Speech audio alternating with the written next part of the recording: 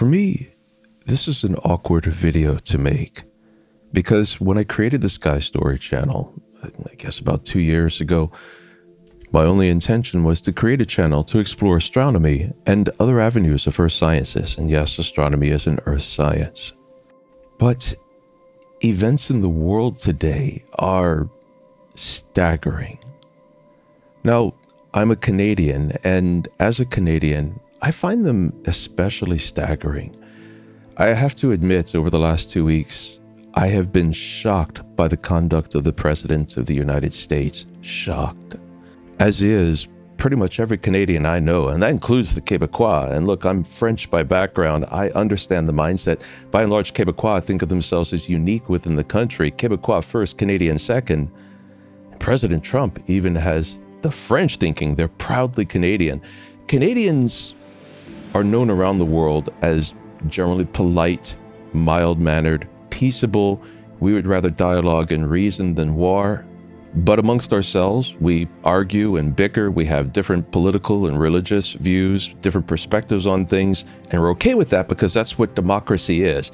People learn to live together despite their different opinions. But in truth, the conduct of the United States, for the first time in as long as I can remember in my entire life, has polarized this country. Because, to be honest, we're shocked. We are absolutely shocked. We are literally the United States' closest ally. The United States and Canada share the world's longest unguarded border. We have the most international marriages of any two countries in the world. We happily welcome Americans among us, and up until recently, we thought that Americans happily welcomed us among them. We are a wealthy nation with comparatively little in the way of violent crime, and we have a stable democratic system of government. So we are just shocked by the actions of President Trump from the moment he got into office to not just threaten us, but to threaten other traditional, very close allies of the United States, such as Denmark. And for me, I take this as a very, very personal thing. You see, I have family that are very important to me on the other side of the border. My sister-in-law moved to the States with her parents, who were Canadian, about 20 years back. And she fell so in love with America that she became an American citizen and served in the American military. In the military, she was injured, and she's had to deal with the lifelong consequences of those injuries. She gave up her physical health and many aspects of her life for the United States.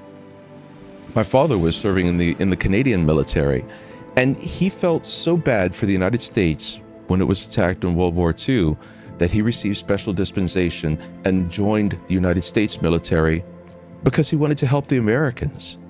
And he too was injured in that war, an injury, of course, which did not kill him because I was here. I was born decades later. But that injury complicated his life, in many ways wrecked his life, and led to his early death. And do you know, not once did he ever so much as utter a syllable that he regretted his choices. He was proud to have served in the American military in their time of need. And so President Trump comes into office taking shots at us. And everybody here in Canada is thinking, why? When 911 happened, we took your stranded travelers in. Over the last several weeks, during the LA wildfires, we had our water bombers there to help you fight those fires. As Prime Minister Trudeau said recently in his reaction to the American terrorists, we were always there. When the United States was in crisis, we have always been your friend and your ally, and we were always there. And Trump's conduct has been to attack us, and not just us, his closest allies. And I can't help but thinking, what has gone wrong with your country that your president would do this?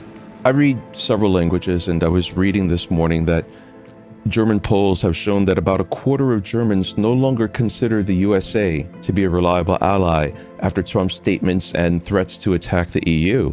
They consider Russia to be a more reliable ally than the USA. So, America, where are you going? Why are you doing this to the world around you? And perhaps above all, why are you attacking even your closest allies? Even us here in Canada, and we would very much like to be your friends. I'm going to be frank, Trump keeps saying that the United States subsidizes Canada, and I owe Trump nothing. I owe him no allegiance. I've made him no pledges. I never have and I never will. I'm just going to be blunt. He is flat out lying to you. Simply lying. Canada is one of the 7 richest countries in the world. Nobody subsidizes us. We actually buy more products from you than you buy from us. There is a difference in energy consumption, but that's simply because we produce more energy than we use and we sell the surplus to you and at a substantial discount to help you out. So where this bizarre hostility comes from, these attacks, these weird lies, it has left us in shock. Shock but not awe, just shock. What is wrong with you? We're Canada. We're a peaceful people by nature, and we would like to be friends, we would like to dialogue, and we would like to work things out. And I really genuinely hope we can. I have many, many friends on both sides of the border. I have family on both sides of the border. But whatever direction you're going, it seems like you're going there alone.